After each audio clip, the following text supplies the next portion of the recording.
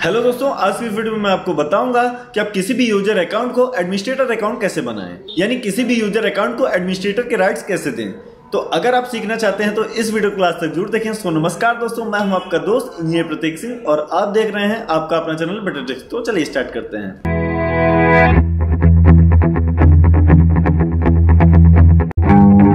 तो दोस्तों, अब हम आ चुके हैं कंप्यूटर स्क्रीन पे, जहां पर हम देखेंगे कि किसी भी यूजर अकाउंट को एडमिनिस्ट्रेटर अकाउंट का राइट्स कैसे देते हैं। तो दोस्तों, सबसे पहले आप अपने कंप्यूटर के कीबोर्ड की विंडोज और आर की बटन को प्रेस करिए एक साथ।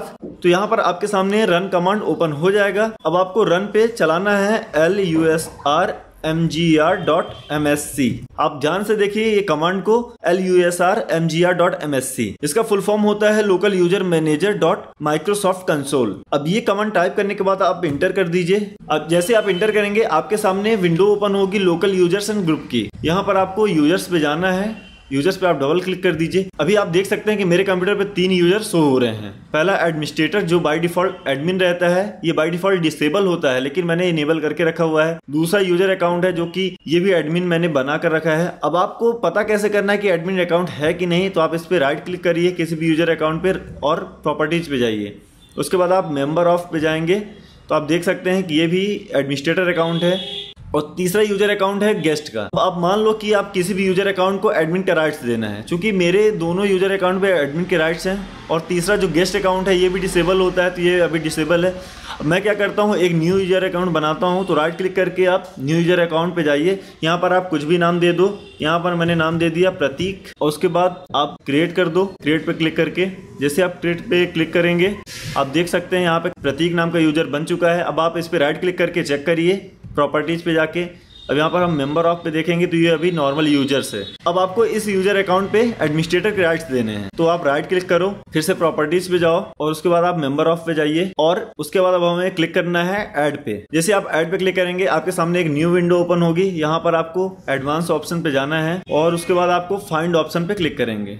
जैसे आप फाइंड ऑप्शन पे क्लिक करते हैं सबसे ऊपर आपको ऑप्शन मिल जाएगा एडमिनिस्ट्रेटर्स का। इस पे आपको क्लिक करना है। उसके बाद आपको ओके कर देना है। जैसे आप ओके करेंगे, बेटर मेरे कंप्यूटर का नाम है /एडमिनिस्ट्रेटर आ गया है। अब उसके बाद आपको ओके कर देना है। जैसे आप ओके करेंगे अब आप देख सकते हैं कि यहाँ पर एडमिनिस्ट्रेटर भी ऐड हो चुका है इस यूजर अकाउंट पे। उसके बाद अब आपको अप्लाई पे क्लिक करना है और उसके बाद ओके कर देना है।